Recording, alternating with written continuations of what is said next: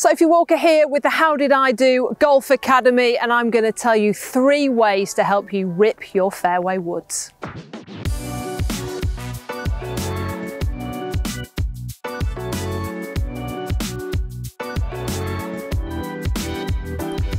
You're on a par 5 or a long par 4, you go to grab the 3-wood because you need to get it down there. But actually, that 3-wood shot is one of the hardest in golf. Why? Because you haven't got a lot of loft on your club, it's a long club and it's not teed up. I'm okay hitting a ball off a tee with a 3-wood, but when it comes to being off the ground, I'm not the best. It is a weakness of my game. It's a weakness of many people's games. In fact, when I commentate, I've seen Jon Rahm top 1, Justin Thomas the same. Everyone is human, but here is my 3 top tips for catching your fairway woods properly.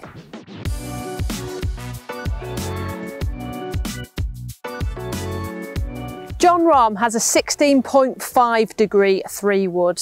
Now, most 3-woods are 15 degrees, so I'm suggesting that loft is your friend. Just crank it up a touch to help you get the ball in the air. And look for 3-woods with the weight at the back to help with launch, because I'm going to talk you through almost not launching a 3-wood. We're going to change the way you think about it when you take a head cover off and you've got a wood in your hand.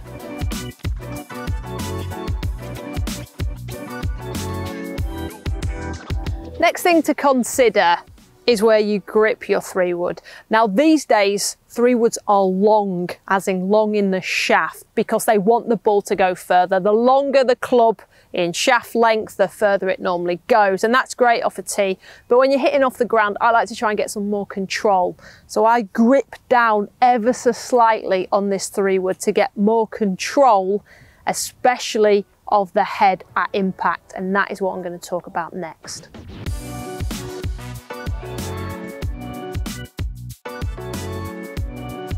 And the final point, how you deliver the club. Now, when we hit driver, we want to hit it on the up, launch it high. When you've got a fairway wood in your hand, you actually want to hit it with a negative angle of attack. Those of you that have seen Sergio Garcia play, he actually makes a slight divot, and that's what you need to feel on your 3-woods. It's very easy to top it or catch it out the bottom of the club face so the ball doesn't fly if you're trying to help the ball in the air. We need a slightly negative angle of attack, and this tip's going to help you with that. Really easy.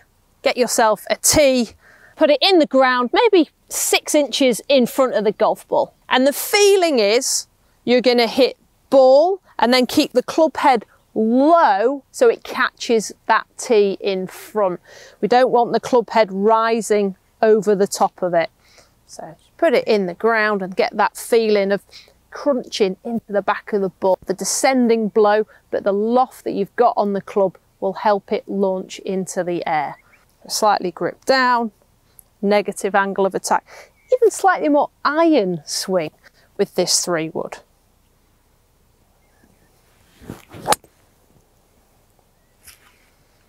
So I didn't hit the tee. It's not really the point. It's just to get that in your mind that you want to keep the club low. And you can see there, I made a divot and the ball really shot off there. Nice penetrating ball flight, but it did fly. It wasn't thin, it wasn't out the bottom, and I didn't try and lift it. That is how you get over the dreaded fairway shot, especially with a 3-wood. It can be difficult, but now you understand how to deliver the club. That is going to help you really crunch into the back of the golf ball. There we go, 3 tips to help you rip your fairway woods off the ground. Please like this video, subscribe to our channel, pass on this video to your friends. I'm sure it can help them too. Thanks for watching, keep watching. I'll see you again soon.